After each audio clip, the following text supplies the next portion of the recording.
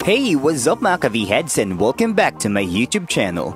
NU, the home of prodigious volleyball players. Ilan sa mga greatest volleyball players ng bansa na galing sa National University. But before that mga ka-Vheads, please don't forget to subscribe and click the notification bell to be updated on my upcoming videos. Isa ang National University sa mga teams na talaga namang kinatatakutan ng ibang teams sa UAAP. Umpisa pa lamang ng UAAP ay actively participating na sila. Bagamat 2 beses pa lamang nagkakampyon ang kanilang women's team noong season 16 at 19, ay ilang players na ang talagang bumida representing the NU Bulldogs. Ang men's team naman ng universidad ay nagsimula na ring bumandera noong season 75 kung saan nakamit nila ang unang kampyonato sa men's division. Sa juniors division naman ay unti-unti na ring dinodomina ito ng National University after claiming consecutive championships over the past few years, kung saan itinuturing na sila bilang powerhouse team. Pinanlalaban pa nga ang girls team nito sa ibang international leagues. Isa man ang National University sa mga pinakakaunting titulo ay sa kanila naman ang galing ang ilan sa mga finest volleyball players ng bansa. Narito ang ilang NU Pride players na kabilang sa outstanding volleyball players sa Pilipinas. Jaja Santiago. Tulad nga ng parating nababanggit, si Jaja Santiago ang currently best Filipino volleyball player ngayong era. Unang year pa lamang niya sa UAAP ay nakakitaan na siya ng potensyal matapos niyang makamtan ang Rookie of the Year award noong season 76. Nagtuloy-tuloy ang kanyang exceptional performances sa kanyang collegiate career. Ilan pa nga sa natatangi niyang parangal ay ang 4 niyang Best Attacker awards from season 77 to 80, Best Blocker award noong season 80, at syempre ang kanyang MVP award noong season 80. Maging sa Pro Leagues ay namamayani ang 6'5 middle blocker after bagging multiple awards. Nakapag-uwi na nga siya ng ilang MVP awards sa Philippine Superliga, kabilang ang ilan pa niyang individual awards. Matapos ang collegiate career niya ay nabigyan siya ng oportunidad na maging import sa Japan dahil nakakitaan nga ito ng impeccable performances. May ilang coach pa nga ang nagsabing world caliber ang abilidad nitong si Jaja Santiago. Hindi niya binigo ang geomedic sa pagkuha sa kanya dahil magpasa hanggang ngayon ay kinukuha pa rin siya as an import. Kasalukuyan na siyang nasa 3 taon sa paglalaro sa Japan V-League. Main gunner rin siya ng ating pambansang koponan sa volleyball. Tuwing napapabilang nga siya sa lineup ng national team ay expect her to lead the team. Tunay ngang nakaka-proud ang ipinapakita ni Jaja Santiago di lang locally kundi internationally. Isa siya sa mga Philippine athletes na tunay na may pagmamalaki sa buong mundo.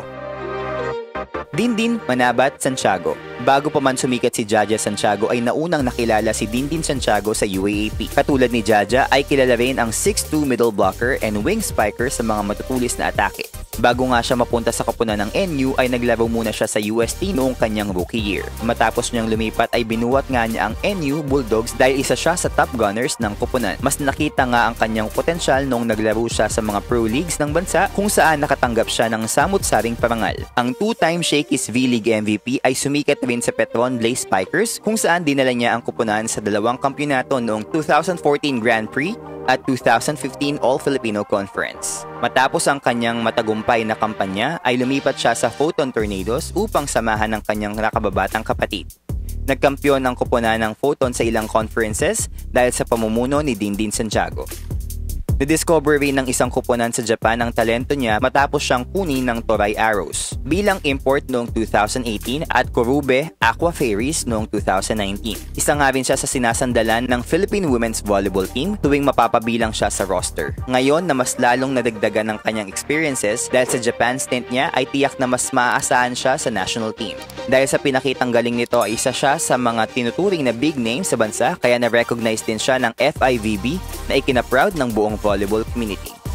Bryan Bagunas. Bazooka, yan ang bansag sa isa sa mga hari ng volleyball sa bansa. Baon kung baon nga tuwing papalo ito dahil sa kanyang monster na talon. Rookie season pa lamang niya sa UAAP ay sinasandalan na nga ito ng NU Bulldogs as a reliable scorer for the team. Bawat season nga ay mas umaangat pa ang paghataw nitong si Bagunas hanggang sa halos sakutin na niya ang lahat ng awards noong season 81 kung saan nakamit niya ang 4 na parangal, ang season's MVP, First Best Outside Spiker, Best Server at Finals MVP. Dito ay nadiscover na ng Japan ang kanyang potential to be a world caliber player. 2019 nga noong nagsimula siyang maglaro sa former team ni Espejo na Oita Miyoshi, Wise Adler. Hindi nga na-disappoint ang koponan kaya muli siyang ni-recruit ng team as an import for 2nd straight year ngayong taon. Siya na rin at si Espejo ang talagang bumubuhat sa national team ng bansa kung saan nakamit pa nga nila ang silver medal noong 2019 SEA Games ay kinagulat ng lahat. Dahil bago nila ito makamtan ay napataob nila ang defending champions na Thailand kung saan nakatapat ni Bryan ang ace player ng Thai team na si Amorntep Konhan. Nakakamangha nga na ang dami niyang na-accomplish as a volleyball player sa mura niyang edad. Paano pa kaya kung tumuntong na siya ng 30s? Tiyak na mas dodoble pa ang kanyang husay at hoping na makapaglaro pa siya sa ilang mga bansa sa Europe. Kim Malabunga. Kung quick hits ang usapan, kilalang kilala dyan si Kim Malabunga. Isa nga sa mga pinakamagaling na middle blockers ng bansa si Kim Malabunga after proving his worth last 2019 SEA Games.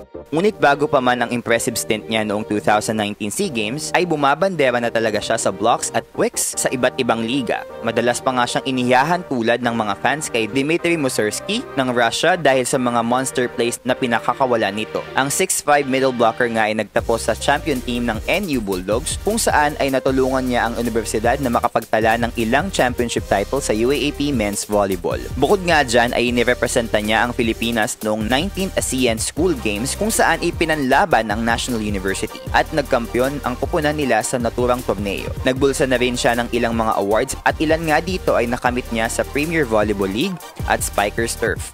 Mula sa kanyang collegiate journey ay dinala niya ang kanyang husay sa pro leagues maging sa national team ng bansa. Isa nga siya sa bumida noong 2019 SEA Games kung saan ay pumangatlo siya sa pinakamadaming puntos ng Pilipinas. Para nga sa akin ay pwedeng-pwede siyang maging import ng bansa upang mas ma-develop pa ang kanyang skills. Sa likod ng matagumpay niyang karera sa volleyball ay talaga namang pinaghihirapan at pinagsumikapan niya mas maging mahusay hanggang sa ngayon kung saan tinuturing na siya as one of the best Filipino players. Nakaka-proud nga dahil isa rin siya sa mga natatanging volleyball players ng bansa na na-feature ng FIVB, proving na mas malaki pa ang maibubuga niya sa mga susunod pang taon.